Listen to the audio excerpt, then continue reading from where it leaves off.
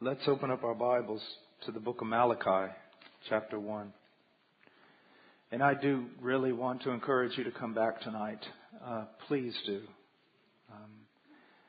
To hear Brother Walib and hear him speak about the work. Also take a good look at him. Take a very good look.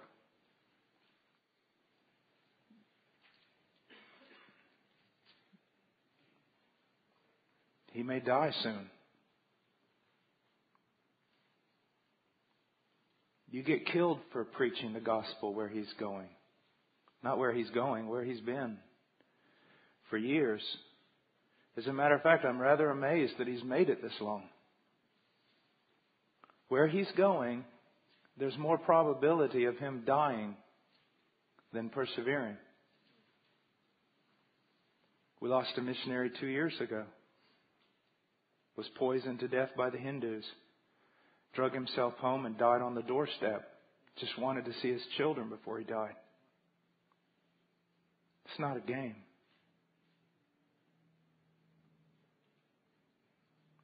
Take a good look. You may never see him again.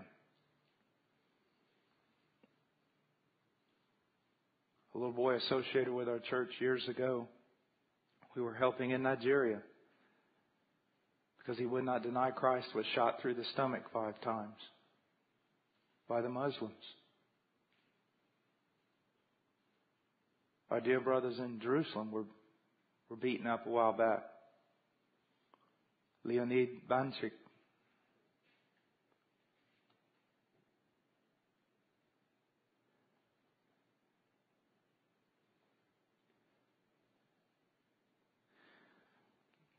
Malachi. Chapter 1, verse 6. A son honors his father and a servant his master. Then if I am a father, where is my honor? And if I am a master, where is my respect? Says the Lord of hosts to you, O priests who despise my name. But you say, how have we despised your name? You are presenting defiled food upon my altar. But you say, how have we defiled you? In that you say, the table of the Lord is to be despised.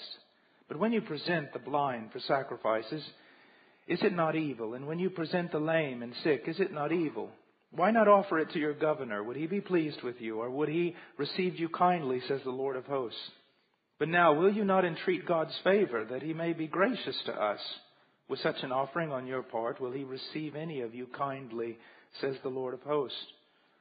Oh, that there were one among you who would shut the gates, that you might not uselessly kindle fire on my altar. I am not pleased with you, says the Lord of hosts, nor will I accept an offering from you. For from the rising of the sun even to its setting, my name will be great among the nations. And in every place incense is going to be offered to my name, and a grain offering that is pure, for my name will be great among the nations, says the Lord of hosts. This passage is something like the message to the church in Laodicea. We hear that the preacher is directing us to this passage and we sort of cringe. We think, oh, we're in for it today. He's going to waylay us with the Scripture. He's going to beat us to death. Well, that is not the purpose of the letter to the church in Laodicea. And it is not the purpose of this text. I understand from the testimony I have heard of your church, I understand that there are people here who have been born again and who dearly love the Lord Jesus Christ. And I can count it almost as a certainty that there are people here who love the Lord Jesus Christ and walk with Him much closer than I do. You have to always be aware that the ones who get the public part in the ministry are not always the most noble nor the most godly. Giftedness does not necessarily mean godliness nor maturity. So I am addressing a group of people here, not all of you, but quite many of you who truly love the Lord. And you struggle like I struggle with all the things in this world that can confuse us and mesmerize us and get us turned away. I'm not talking about rebellious Christians. I'm talking about Christians who truly want to follow the Lord. You know who you are. And yet also you know that you struggle If there's any sincerity in you at all, you know that you struggle. You know that you can be distracted. You know that there are things to do and lists to go through just to survive in this day and age. And sometimes we get so turned around. We get blinded, or we just get distracted from the things that are truly most important. So this text is a text written to the people of God. And there are some things in here that I don't believe apply to us as they apply to the church or apply to Israel. But there are many things that we can glean in this text to help clear away the fog in our lives and give us a clear view at what we ought to be doing, what we ought to be about. So don't look at this as a beating. It's not. Look at it as an encouragement, as a help. Those whom He loves, He chastens, He rebukes. And that's so important for us to understand. That chastening and disciplining from the Lord is not always because of sin. Do you realize that? When I was a young boy, I wanted to be a basketball player, and my legs were always weak. So my dad would, after we would go about 1.5 miles down the farm and feed all the hay to all the cattle, I'd put ankle weights on with these big rubber boots, and Dad would make me run behind the truck. I hadn't done anything wrong. He was helping me. He was disciplining me. Sometimes He corrected me sharply, but it was to help me, not hurt me. And another thing that's very, very important. People always ask, well, what is the difference between God judging those who are not His people and God disciplining His people? Or what is the difference between that great day when we stand before God and all men stand before God, and will believers be judged the same way, and all these different things? Let's just put it in this perspective. God will never, never, ever come to you as a judge to strike you punitively. He will always come to you as a father. So even on that day when you stand before Him, you will be judged not by a judge, but by a father, a brother, and a friend. So when He speaks to us, even words that seem to just bear down on us so hard, it is for our own good. Now let's look at this text. Verse 6, a son honors his father and a servant his master. He is drawing from some certainties in society that we have sort of lost. Throughout history, men have understood, for the most part, authority. One of the bad things about living in a democracy, and I approve of democracy, I'm glad I'm in a democracy, but one of the drawbacks of a democracy is that we do not understand authority. No one's going to tell me what to do. I don't have a king. I don't have a leader. I don't bow down. I'm my own man. And there is some goodness about human freedom.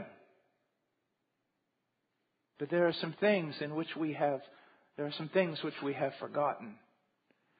That God Himself has established authority. He said a son honors his father. That's a given. Now, just as a side note, young person, is that a given for you? Not just obey your father. Not just grudgingly do what he says. But honor him.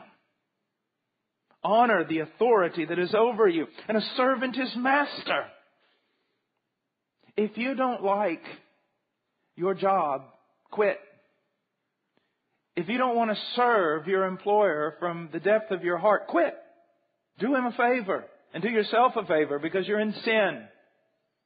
If you're going to take upon yourself the act of being an employee, then what does Scripture say? It's a given. A servant honors his master. Honor him. Well, he's not worthy of it. That's not the point. You're honoring the authority that has been placed over you. We do not have in our day and age an idea or a concept of authority, of lordship, of someone being over us. That's why it's so difficult to have biblical elders. Because when biblical elders start functioning biblically, people start saying, well, who do you think you are? But there is a biblical train of authority. And he refers to it here. A son honors his father and a servant his master. It'd be absolutely unthinkable for a son to dishonor his father. Or a servant to dishonor his master. It would bring punishment. It would bring shame heaped upon them from outside, from their immediate family, from their extended family, from the society itself. It's a grotesque perversion of the will of God. So then he says, then if I'm a father, where is my honor? And if I am a master, where is my respect? Says the Lord of hosts.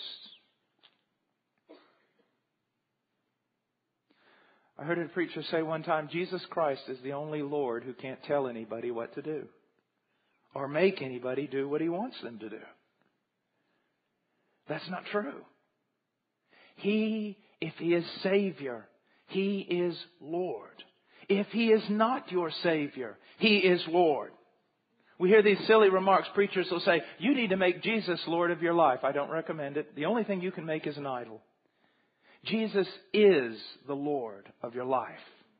God has seen to it that His Son, whom we crucified, be both Lord and Christ. You don't have to make Him Lord. You don't have to set Him on the throne of your heart. He's already there. What you have to do is acknowledge His Lordship, the Lordship that God has given Him. God said, I have set my King upon my holy hill. Whether the nations rage or not, makes little difference.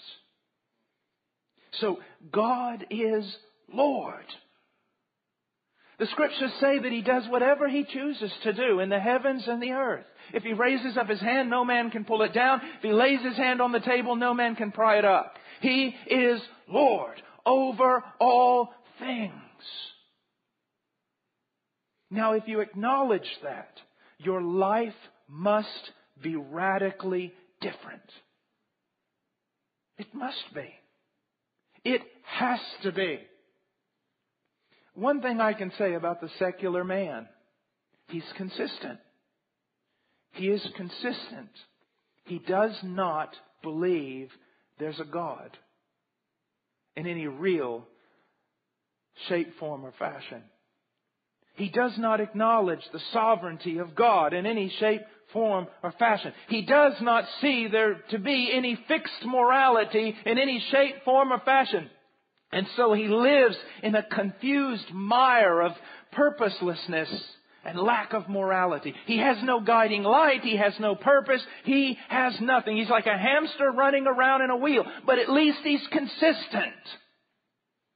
What troubles me is to hear the confession, Jesus is Lord.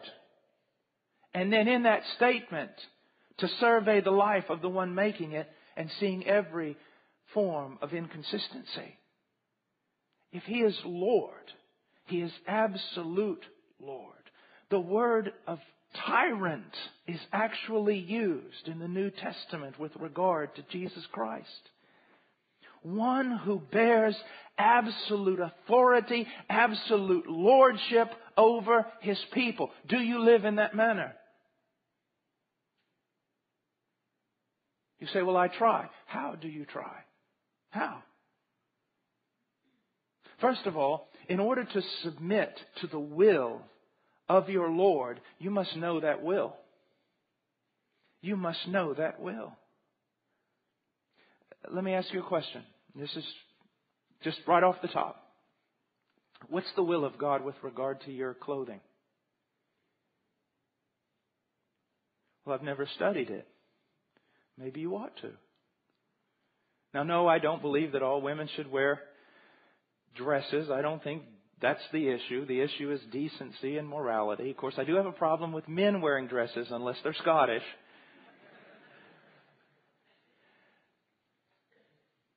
But have you ever said, all right, He's Lord. All right, then how am I supposed to dress? What are the rules? We're not talking about legalism. We're not talking about nitpicking. We're just talking about opening up the Scripture and say, okay, what does that mean?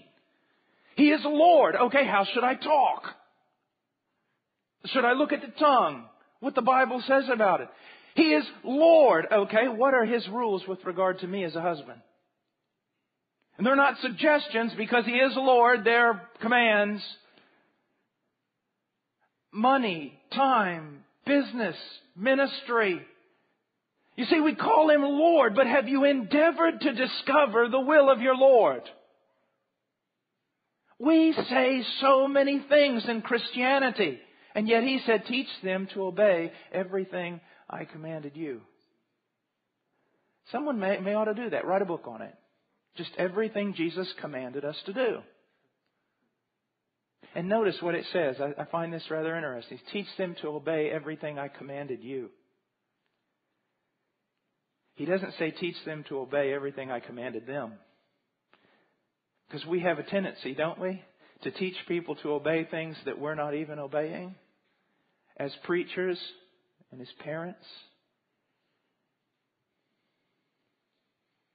So He says, if I'm Lord, you go to your employer and you go to get a job and he hires you and he usually gives you some sort of purpose statement. He will give you a book regarding purposes and procedures of the business. You have certain responsibilities, things you must do, things you must follow to a T. And yet you come to Christianity and you go, Jesus is Lord, and you truly believe that in your heart. You've truly been converted, but you don't endeavor in the practical life that you live to find out what is His will.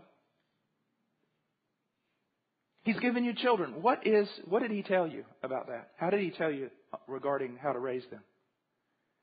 Now, what I want to do is point out places where we really get cloudy. Let me just give you an example. I am a doting father. The closest I come to idolatry, I guess, in my life is my children. I love my children. I mean, they're just great. I mean, take away anything from me. Cut off my arms, whatever you want to do. But don't hurt my children.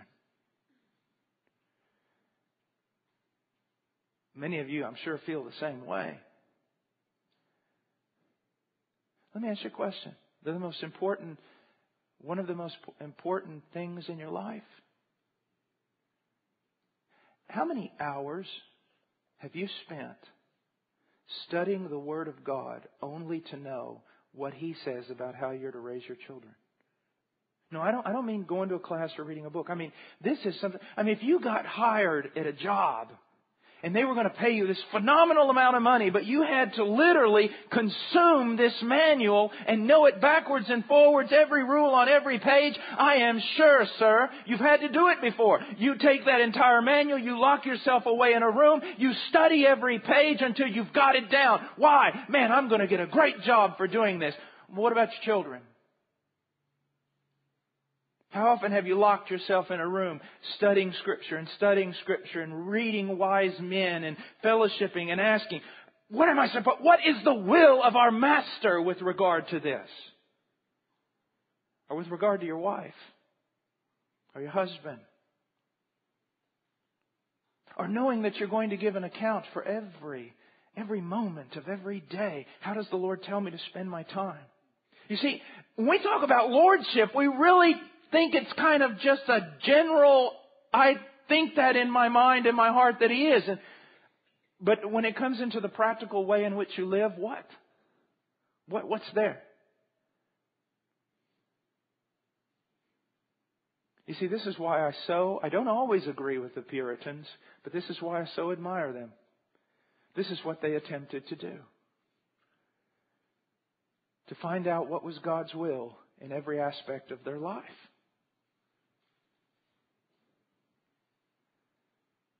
And so this is what He's calling us to do. You see, I can talk about missions, and I'm going to. But you see, there's a deeper issue here. It's not coming to a church and getting fired up about missions. It's not hearing something that will get you excited about missions. It is creating in you a style of life that just flows over into every other aspect of what God has called you to be and do. And it begins with lordship. There's a thing about lordship that's absolutely wonderful. And there's a thing about slavery that's absolutely wonderful. And what is that? If I am a slave, my concerns are dramatically reduced. They really are. My concerns are dramatically reduced. You know what? Really, I only have one concern as a slave. What did my master command me to do? That's it. But my master, his concerns are greatly amplified. For he is the one who has to clothe me and feed me and house me and protect me. Now, we all live in this world and we all have jobs and we go to them and we work and we must be responsible. But is it not true that the great majority of even passionate, sincere Christians, they are more concerned and spend more emotional and physical and spiritual energy on the very things that are the concerns of their Lord, instead of concerning themselves with the one thing their Lord told them to do? We think about, where will we live? What will we eat? What if we get in trouble? Who will protect us? How do I take care of this and take care of that? Running back and forth, doing all sorts of things. When in fact, as slaves, we have one responsibility. And that is the doing of the will of our master. It has all sorts of interesting ramifications. I remember one time my car broke down. And I conveniently prayed, Lord, your car is broke. You must fix it. It is belonging to Him. Don't say He's your Lord and then everything in your life depends upon you and you're so busy concerned with the things of you just to survive that you have no time to concern yourself with the will of God. But press hard into the will of God and let God take care of everything else. And you say, well, what are you saying? Don't go to work? No, part of going to work is the will of God. But you don't go to work now just to support yourself. You don't go to work just to take care of your family. You go to work to do the will of God in the work. To advance His kingdom. So the first thing we have to understand about missions is it has all to do with submission to the sovereignty of God. And He says this in verse 7. Well, He tells the priests, He said, you have despised my name in verse 6. But the priests say, how have we despised your name? You are presenting defiled food upon my altar. But you say, how have we defiled you? In that you say the table of the Lord is despised. But when you present the blind for sacrifice, is that not evil? And when you present the lame and sick, is that not evil? Now, here's some of the things that I want you to notice. First of all,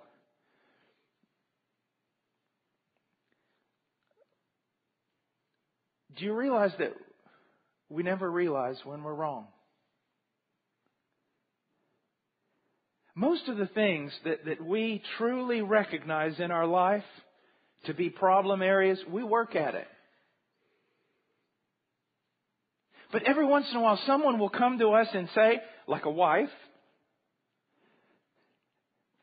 my wife will come to me and say, Paul, this, and this. And I don't see it. And the moment I don't see it, I have a tendency to dismiss it. No, you're just wrong. But if you study other people, you begin to see that they are blind to the things that are wrong about them. And if good people, good Christian people, genuinely converted people can walk through this world and be blind to things that are wrong about them, then so can I. And so can you. And that is why we need the Word of God. And that is why we need the body of Christ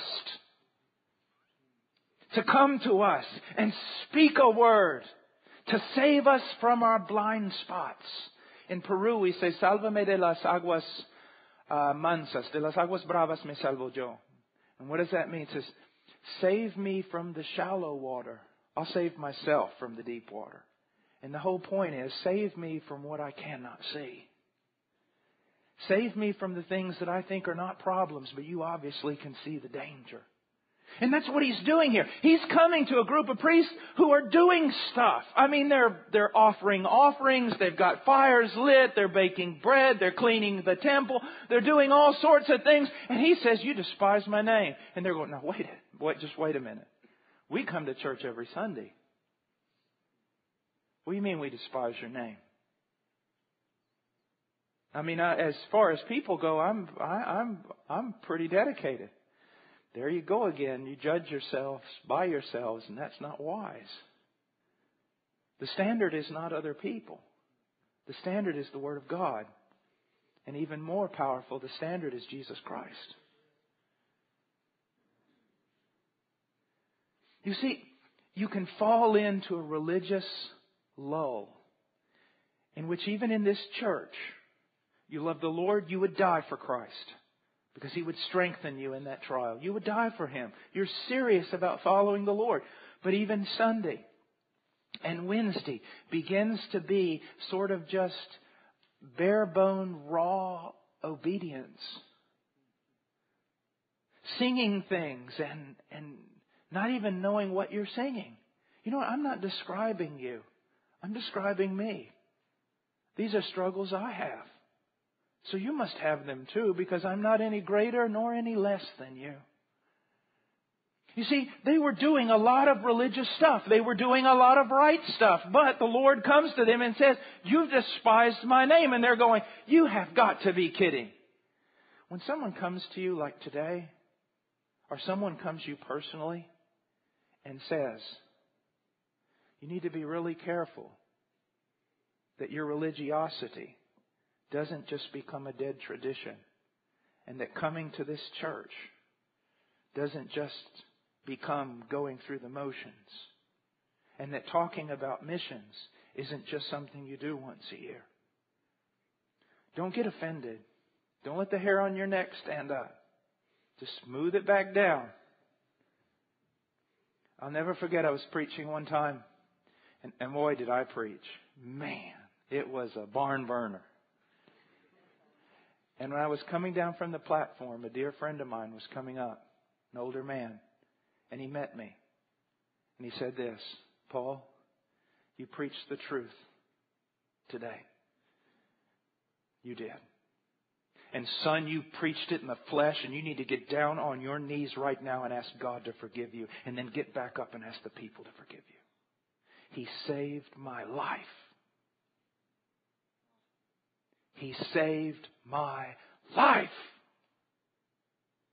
I was blind. When he first said it, I was angry. But he was right and he saved my life. And that's what's going on here. That is the work of the prophet in the Old Testament. He doesn't just say mean things because he's got a critical spirit and he wants to be mean. No, he is saving our lives. When Christ came to the church in Laodicea, He did not come to beat them over the head with a rod. He came to save their church. So listen. When anyone comes to you, listen. But judge wisely.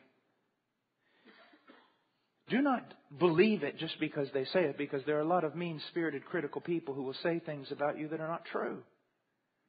But at the same time, listen. And if you do not agree, go, bring someone else and ask. Go to the elders. Go to someone who knows you best and say, could this be true about me? If it is, then help me. I want to repent. And you see, He's coming to a group of priests again. These guys are doing things. But in the end, He's going to tell them, I just wish you'd close the church doors. I don't like what you're doing in there. That mentality that says we got to keep the church open at all costs, that's not true. Many places that are called churches ought to be closed down because it would keep them from continuing to sin against the Lord. Now, He says, you've despised my name. And they say, how? Well, first of all, you call me Lord, but you don't live as though I was your Lord. And we go back to what I've already said. You call me Lord, but you don't even honor me as you would honor your father. You call me Lord, but you don't even honor me as you would honor your employer, your master. You would surely discover the things that He most desired. You would surely get to work to do all the things that were His will. But you call me Lord, and you minister to me, and you do things in my name, but not according to my will. You see, something about the Lord, you read the book of Leviticus. It's the book that keeps everyone from reading through the entire Bible. You just stop there. Or you go to some other descriptions of how He, made the ark, and you're like, okay, enough of Numbers. And then there's the thing over in Revelation, measuring Jerusalem. Then there's all the specific things about the temple in the Old Testament. And I think all of that may be teaching us that God is a God of detail. And He has a detailed will. He does. And you need to know His will in detail, not just in general. I remember one time my father told me, he said, we were cutting hay and he was going off to work, and he said, now I want you to rake a certain field. Now I didn't hear him right. So I went and raked all the fields. As a matter of fact, I raked every field but the one I was supposed to. Now, I carried out His will. My heart was going in that direction, but it was not according to the detail He had given me. And it caused great harm because I raked a lot of, most of you aren't from a farm, but I raked a lot of wet hay up. And that's no good. So I want you, when you talk about the Lord being Lord, I want you to get specific. Young people, Jesus is Lord. What does He talk to you about dating? I can tell you what He talks to you about. Absolutely nothing, because dating's unbiblical. But of course, that's another sermon. And you'll hear me say that, young person. You go, well, I never heard of such a thing. So, see, I told you, you're doing it.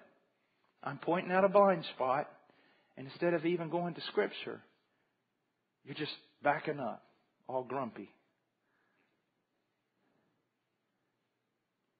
Find out what His will is, specifically. Not in a legalistic sort of manner. Not in making inferences and heaping things upon people that God didn't even command, but find out what His will is. Now, another way in which they did that.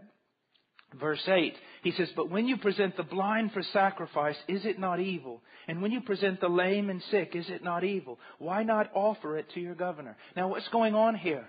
They simply were not giving Him their best. They were giving Him leftovers. Leftovers. We do that. We almost have this mentality of, almost no one in the world is serving God, and God is almost like this little beggar on a corner with a tin cup, and no one's putting any coins in it. So if I go by and at least throw in 25 cents or 50 cents or $1, it's better than everyone else. And you don't realize He owns everything. You give to Him your best. Not as bragging rights, but because He is worthy. But it is so hard to do in this day and age. Why?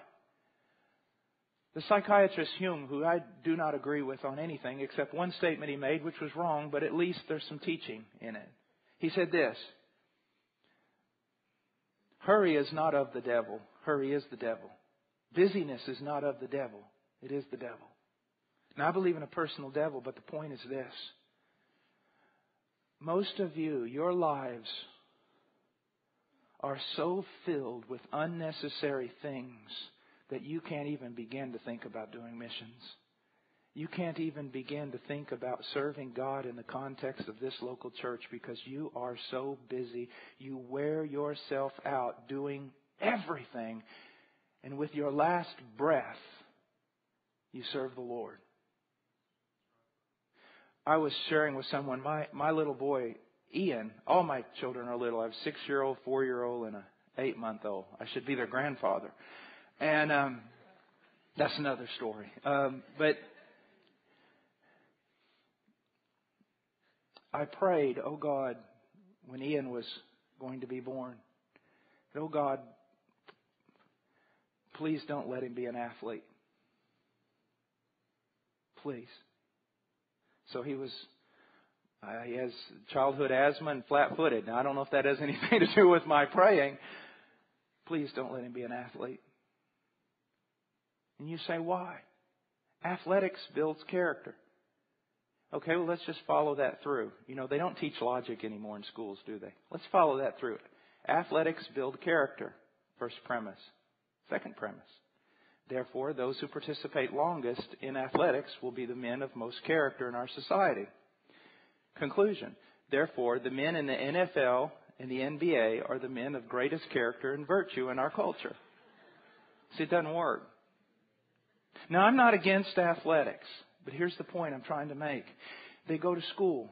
They get out of school. They go to soccer. They go to football. They go to ballet. They go here. They go there. They go everywhere. You're absolutely worn out. Your checkbook is screaming for deliverance. The kids are all over the place. They're not with their dad. They're not with their mom. And at the end, no one can be in church. And then home debt.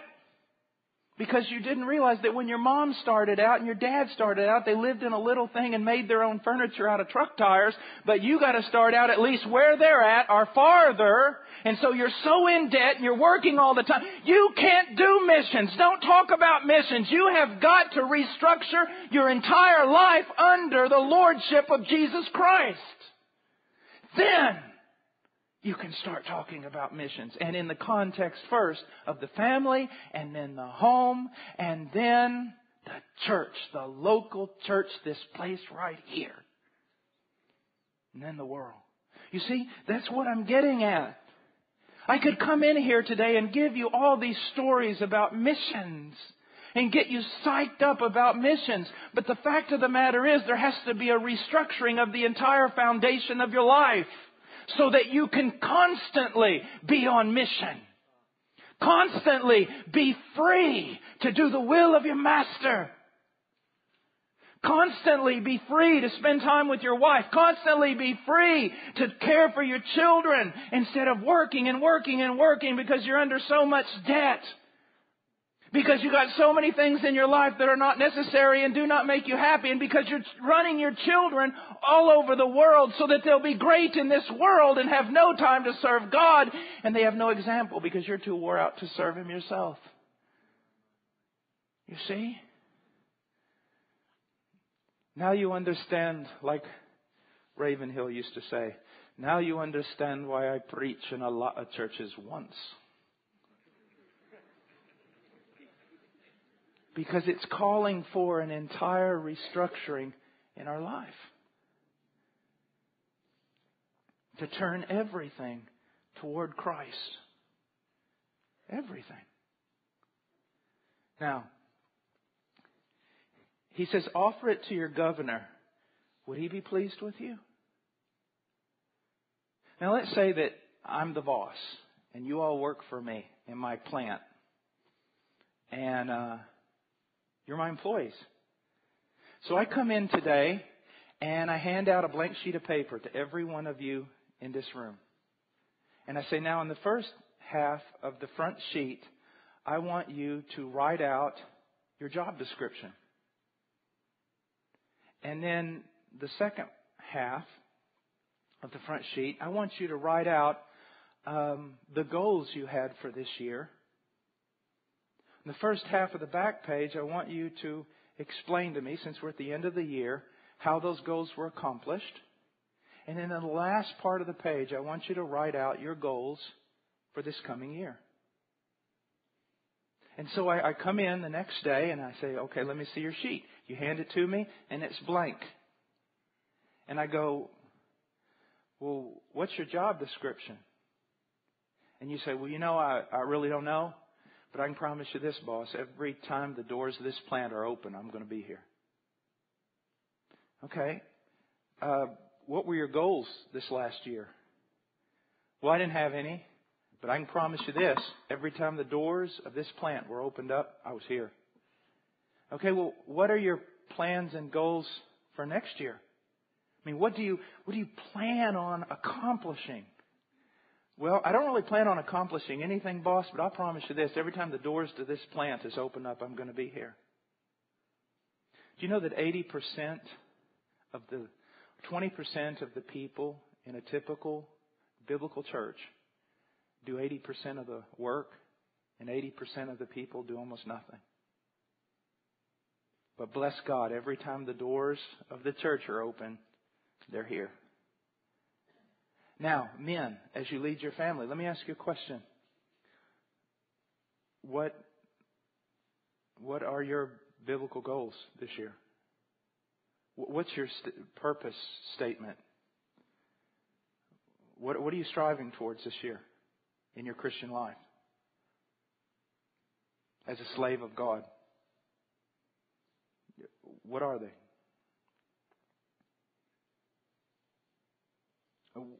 How did last year go? How much time was invested? First of all, men and your wife, how much time was invested? Teaching, loving, discipling. How much time was invested in your children? What were the goals? What are your plans for this year? How are you going to overcome obstacles that were last year were a problem? How are you going to keep? And in church, what's your gifts? What are they? How are they practically being carried out in the context of this local body? What are you doing? Are your gifts so used here in this congregation that if you didn't show up, it would be at a loss? Or could you not show up and it wouldn't matter? Do you see, men? Look, I'm not telling you this because I've got it down. I'm telling you this because I need to hear it, and I suppose if I do, you do. Do you see how generally we just go about serving this great master? If he were to come to us today and say, in my providence, I have given you these gifts. How have you developed them, fanned the flame, and how have you used them this last year? In my providence, I have given you this woman. She is my daughter. Just what have you done with her this year? How has she prospered because of you? I, in my providence, have given you these children. Tell me the hours you have invested in them. No, I don't care about soccer. Soccer is not going to affect eternity. Nor is ballet, nor is straight A's on their card. Or getting into the best university. Talking about higher things. Their character, their conformity to godliness. And the man says, well, we homeschool. No, your wife homeschools. And you take the credit for it. That hurt, didn't it? And the wife is going, you go, you go, you go.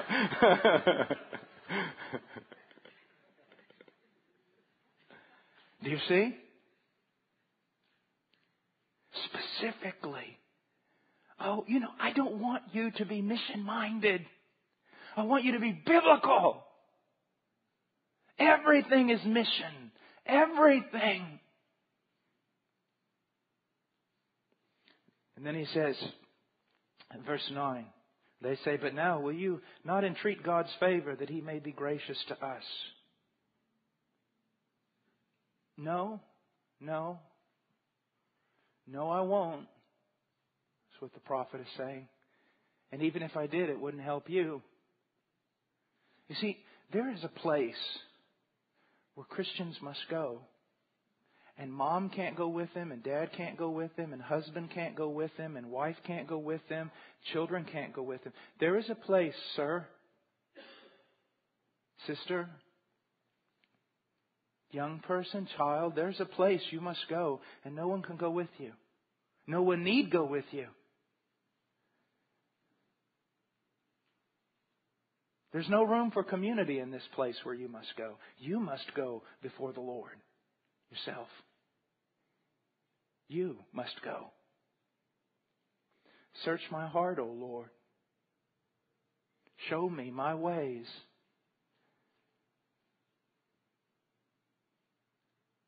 It's such a beautiful thing to know, even when As some of you are sensing right now, oh, I have failed in so many things. Isn't it a wonderful thing to know that you can go and be forgiven, start all over again, ask for wisdom, and He'll give it without reproach, and begin anew. Isn't it exciting to know that the will of God is not just a cloud, it is a detailed thing, and you don't have to just walk around in a fog all your life, not knowing where you're going? Isn't it neat that you can know how to obey Him by following His will? And you need to go. You need to be alone with the Lord. You need to get before Him. When I was called to preach, I went in and talked to James Weaver. And there, as far as I know, I've never met a man with as much power of God on his life in preaching. He was terrifying. I mean, you didn't even want to look at him because you knew when He looked in your eyes, He could read everything that was about you. And I walked in there and I said, Pastor Weaver. And he talked like this. He said, yes, boy. You could call someone a boy back then. They didn't get mad. Yes, boy. And I said, God's called me to preach. He said, can you be alone? And I thought that he meant, if I really preach the truth, people are going to hate me and I'll be alone. Well, that's happened, but that's not what he meant. What he meant was this. When everybody else is doing a group hug, going on a retreat and singing Kumbaya together, can you be alone with God? Sir, brother in Christ, above everything else, you must be a man alone with God. You must be a man who belongs to God. You must be a man who tarries with God. Sister, you must be a woman before the God whom you serve. You must be alone with Him. Young person, you must get out of all the noise and confusion and get alone with God. And a Bible that has nothing to do with making the Bible clear to teens. Don't get a teen Bible. Don't read a teen magazine. Just get a Bible. And be alone with God and allow the Word of God to speak to you alone with God. That's what we need. Now he says, oh, that there were one among you who would shut the gates, that you might not uselessly kindle fire on my altar. I am not pleased with you, says the Lord of hosts, nor will I accept an offering from you. He is saying, just shut down church. Just shut it off. Why? You're not coming in here with hearts aflame for me. Now let's stop right here before the devil starts doing a work. I did not come in here this morning with a heart aflame for Him. I do not want to heap upon you something that I myself cannot carry. I am not saying that if you get in the front doors and your heart is dull, that you just need to go home. No, this is the place you need to be. This is the place you need to be if your heart is dull. But when you come in here, not with some sort of beating yourself, not self-affliction, not a morbid introspection, but when you come in here and you know, Lord, my heart is dull, then say, Lord, my heart is dull. Go to a brother in Christ before the service and say, my heart is dull. You see, there's a sense in which, yes, just as I am, walk in those doors back there just as you are. But when you come in here just as you are, get some brothers to help you and pray with you and struggle through it. And then come in here with a humble and broken heart that He will not despise and say, Lord, my heart is not aflame for you. That is true, but I struggle with this and I sing to you because you're worthy. Bless me, help me, that I might bless thee in return. Do you see? But don't just come in here and go through the motions. You can be as messed up as anything. But if you'll be broken about it and refuse to go through the motions, God esteems it. Do you see the difference? There's a tremendous difference. I mean, you know, some of you walked in here this morning looked like something the cat drug in. You got 37 feet of snow out there. It's been difficult. It's cold. The kids, you had to smack them several times and almost dislocated your shoulder reaching in the back seat. You got mad at your husband because he argued with you the entire way to church, and then when they started the praise songs, he went like this. And you just started elbowing him. Just looking at him.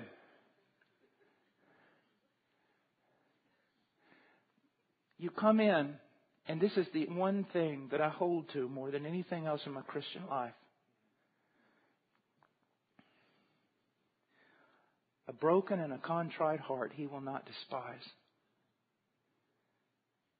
And so if I'm coming into this place, I can go to brothers and sisters in Christ. I can go to my wife. I can go to my elders. Not every week, just dragging on everyone, but just saying, pray with me. I just want my heart. I want more fire. Pray with your wife. Pray with your husband. Pray with your children. We are needy people. He's not saying don't come to me unless you're perfect. What He's saying is don't come and quote my scripture as some blank rote piece of literature. He's saying don't come in and just mouth the songs. If you come in and your heart's not, come in broken and asking me for breath. And sing out of obedience. You see. But I want you to look at something. Oh, that there were one among you who would shut the gates, that you might not uselessly kindle fire on my altar. What is the thing you most despise? I think one of the things that makes people more angry than anything else is when they're not appreciated. I have women come in all the time, office, you know, men. My wife doesn't appreciate me. My husband doesn't appreciate me. A person does something in the church, they didn't appreciate me. Someone forgot my birthday, they didn't appreciate me. It hurts. And here's God. You come in, and it's just this. My son died for you. Don't let your religion turn into a tradition. Don't let it happen. Be afraid of it. Because there is some worship God does not receive. So be very careful. He says in verse 11, and this is the main point of our text, he says, for from the rising of the sun even to its setting, my name will be great among the nations. Now, let's talk about missions for a moment. And this is an exciting thing. This is a privilege and it's a responsibility. I want you to look at something. In most mission conferences, you have a missionary get up there and he talks about how lost the world is and how God wants to save the world and God can't do anything about it because His hands and feet are tied because we are His hands and we are His feet. And if we don't go, someone, well, is just not going to hear. Well, I want you to know, for someone to hear, someone has to go. But I also want you to know, God will get it done. God is not an impotent deity seated upon some papier-mâché throne with a little tin crown on His head, wringing His hands, saying, I want to do so much in the world, but no one will help me. That is not the case. He is Lord. And I can tell you this right now, that the name of God is going to be great among the nations from the rising of the sun even to its setting. He is going to do it. Now, church, He has invited you to participate in the joy of the harvest. He has invited you to participate in the labor of the sowing. This is one of the greatest privileges given to the children of God. And you can participate. But I want you to know that if you do not, He will bring deliverance from another means.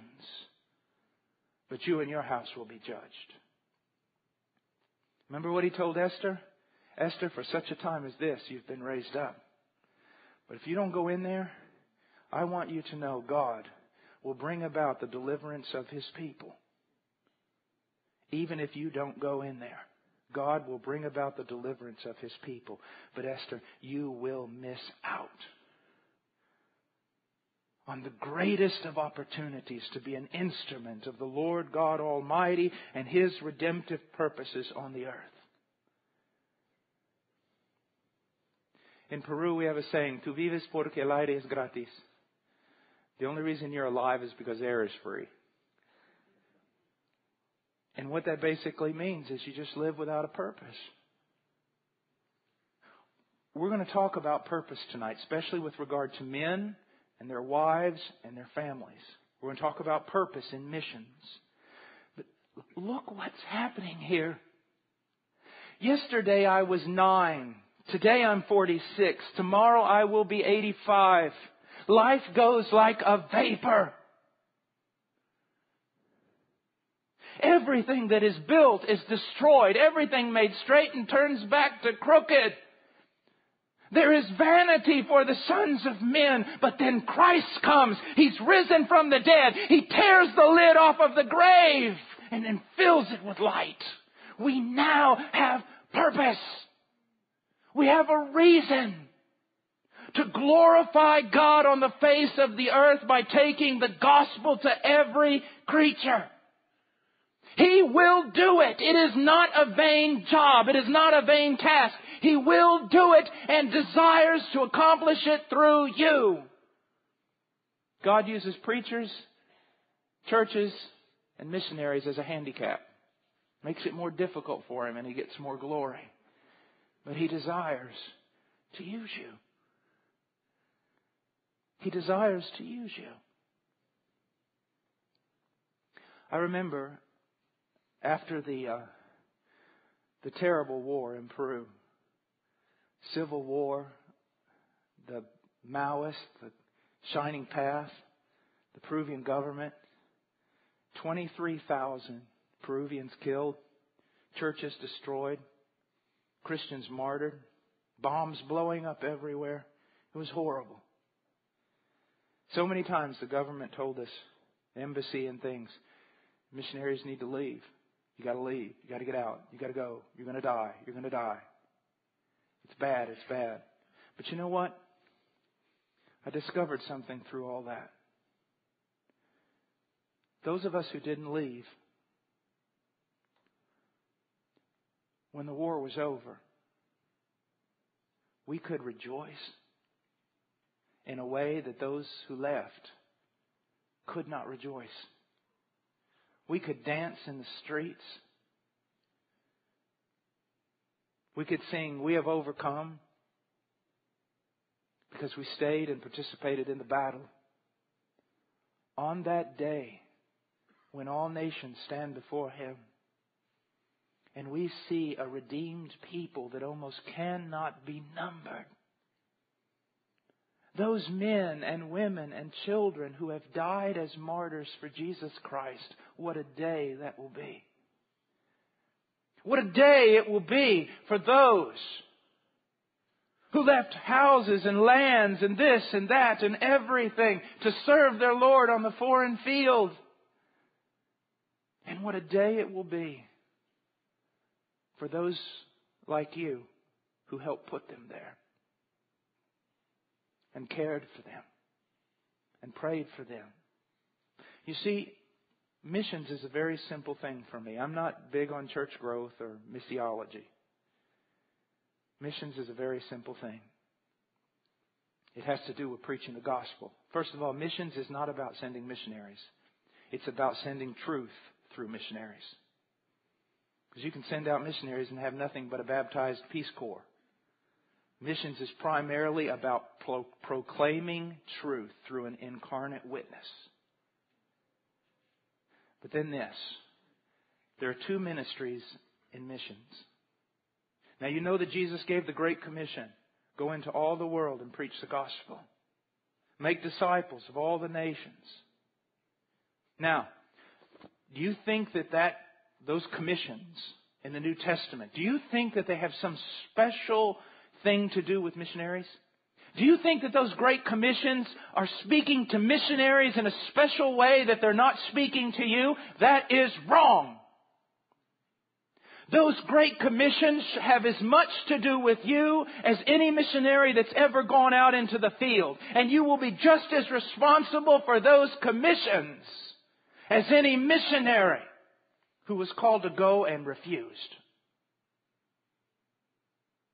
The only difference, it is not a difference of passion. It is not. It is a difference of ministry. And missions can be divided up in two ways. One, you either go down into the well, or two, you hold the rope for those who go down. Those are the two great ministries and missions. Now I want you to picture this in your mind. That we lower a 225 pound man down a well on a rope. Now he's hanging on and climbing down with all his might. What are his hands going to look like? They're going to be scarred. They're going to be bruised. They're going to be cut. They're going to be scraped. But what are your hands going to look like?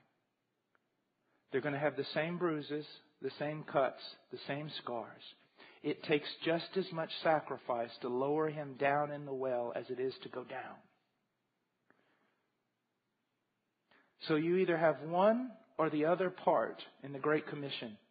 You either go down in the well yourself as a missionary, or you hold the rope for those who go down.